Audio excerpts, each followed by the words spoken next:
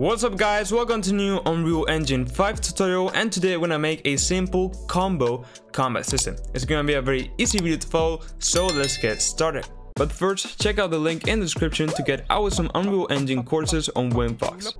Alright, so the first thing that we're going to need is of course our character with our attack animations. Now I do have some over here. I got the character from Sketchfab and then basically added all of the animations from megascans, so you can do the same. Okay, now I have this sword combo system, okay, as you can see. I'll make it over here. But okay, so we have this sword combat combo animation. Now you can see that is a whole combo joined into one animation. So I'm gonna show you a very cool system which doesn't require to join different attack animations into one scheme. Okay, it's directly all playing from one animation, so everything will blend very smoothly. But when we stop clicking, it will basically interrupt the animation in a certain point that we say, okay, so here we finish the attack, so we finish. Okay, I guess you guys understand what I'm meaning, and if not, you will see it better in just a few seconds. Now it's very important that of course you go and enable root motion in the animation, because if not, it will not well, it will move, but the thing is that the character capsule and stuff will not move with it. So like the model itself will just keep walking, and now the character capsule and stuff, the actor itself will not follow the player. So it's very important that we have enabled root motion, so we it gets with the player. Okay, so another thing that we are required to do is to have in our animation blueprint a default slot. As you know, by default animation montages are played in a default slot. So if you don't have this slot in your animation blueprint, that if you're using the mannequin for example, it will work by default. Okay, it has it by default, but if not, you can just drag it and say default, and then you'll find default slot, and then you just plug it in. Okay, so it needs to be in right next to the output post.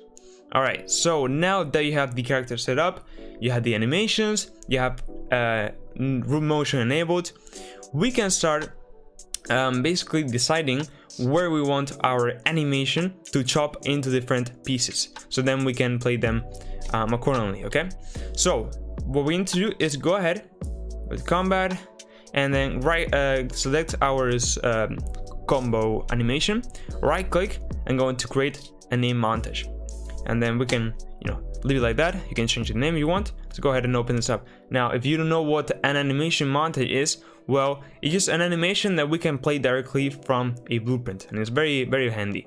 And we just need to add that default slot in the animation blueprint, and we're good to go. We can literally call this animation when we want in our third-person character blueprint, etc.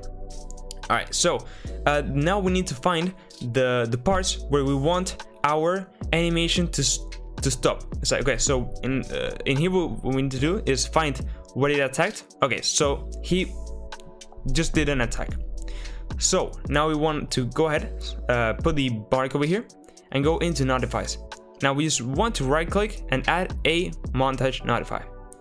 Now we'll basically be able to receive these notifies from our blueprint, and we will be able to stop the animation if the player is no longer clicking to attack. Okay, so we click, it will do an animation, and we continue clicking before we get to this point. It will then go ahead and play the next animation, and then the next one, the next segment, I mean. So this is like the notifies will be like the specific point that will separate our animation if we are not longer clicking. So it's just right after the attack. Okay, so we have the first attack, then it will attack again, as we're gonna delay it a bit so it's a bit smoother as we go. So it attacks again, it goes back up, and then I'm gonna go ahead and add another notify, so right before it starts the next attack basically. And then I believe I had another one. Yes, so it attacks again and again, so there's like a double one. So it attacks, there we go, there. All right, and then montage notify, and then it does the last one over here real quick, and then that's it, then it's up. Okay, so of course this will depend on your animations and how long it is, etc. But you know, it's really, you just have to separate the animation when the attack starts and finishes and stuff. Okay.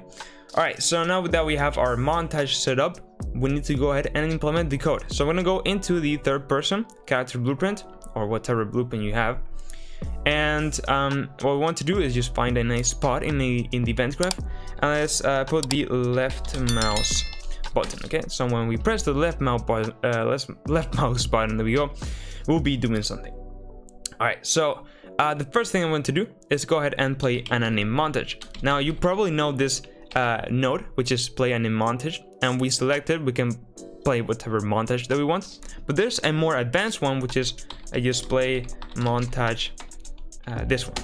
All right, and we have now the reference into the begin notifiers and stuff, so this is how we're gonna access it, etc. And now we need to plug in our mesh into the scouter, and that's it. And now we just need to select the montage to play, which is the one that we have just created, which is this one, and then we can compile. So if you see, if I press play, okay, and walk and stuff, and if I press left click, you'll see that it plays the whole animation, of course, like you expect it. So now we need to control that. Well, if we start clicking, we will continue, but if we stop clicking, it will go into the nearest point that we set our anime notify to stop, if it makes sense. All right, so the first thing that we need to make sure is if we are actually playing the animation. So we need to make a branch over here, and now what we need to do is go and get the mesh. And now we can see if we are playing animation, we get the mesh, and then say get anime instance, and now it's like accessing to the animator kind of, but without accessing to that specific class. And then we can just call this node, which is montage is playing, I believe it was, yeah, montage is playing. All right, and now we can just select our, again, attack sword combo montage. All right, so if this is not true, so actually it's gonna be not true, because I prefer to make the main events from true rather than false, you know. So if this is true, what we need to do is go ahead and create a new variable that you probably already saw there. Okay, sorry about that. Okay, just create a new variable. I was just testing before, you know, and then you say attack index, for example, right? So we can now set this to be an integer, and it will be a number. Now you will be wondering, well, why are we putting numbers here? Well, let's go ahead and set it up, and I'll explain in a second. So if we are playing the animation, we will go ahead and set up the attack index to be 1. All right, but if we are not playing the animation, we need to play the animation. So we're gonna go ahead and move this play montage to be after. All right, so first basically we'll do the condition, and then we'll go ahead and check if we're already playing. If we're already playing the animation, that means that we clicked, so we're setting the attack index to 1. Now you will see why we are setting it to 1 in a second. But if we are not clicking, basically we're not playing an animation, and we clicked, we're gonna go ahead and play the animation. All right, so now what we need to do is go into the notify begin, which is of course what you expect. Well, we put the marks on the anime montage. So what we need to do is get the attack index, and then decrement it. All right, so put 2 minuses over here, and we can decrement it by 1, so it will be like -1 each time. And now what we need to do is get a branch over here, and then check if this is less than 0. So if this is less than 0, what we're going to do is call this montage stop value here. So get the mesh, get the anime instance once again. There we go. Go ahead, Q. All right, and then what we can do is go ahead, drag this, and say montage stop, and we can go ahead and stop this specific montage that we were playing, which is this one, the combo, right? And now we can just add some blending time. Now this is personal preference. I'm gonna add 0.35. You know, this is just testing to see which is the best transition that it gets to. You want to, you know, to be natural but also responsive and quick, so you have to kind of get a balance, of course. All right, so we have one more last thing that we have to do, which is just go ahead and set the attack index back to 0, like in the start. All right, so let me go ahead and, you know, re-explain you what just happened over here and what we did, and why we added this attack index variable over here. So when we press the left mouse button, we're gonna go and check if the animation is already playing. If it's not playing, we want to go ahead and, well, play the animation. So we call this play montage event. Then when we get to the notify begin, which is when we get into one of these specific points, we want to go ahead and basically -1 from the attack index. Now, why is this? Well, if we go ahead and if our value was 0 and then we go ahead and minus it by 1, it will be less than 0. So then we will stop the montage. And then if we instead were to keep clicking while we're playing the animation, we will be overriding this and setting the attack index to 1. So in this result, it will be, well, 1 minus another 1, and it still will be 0, which is bigger than,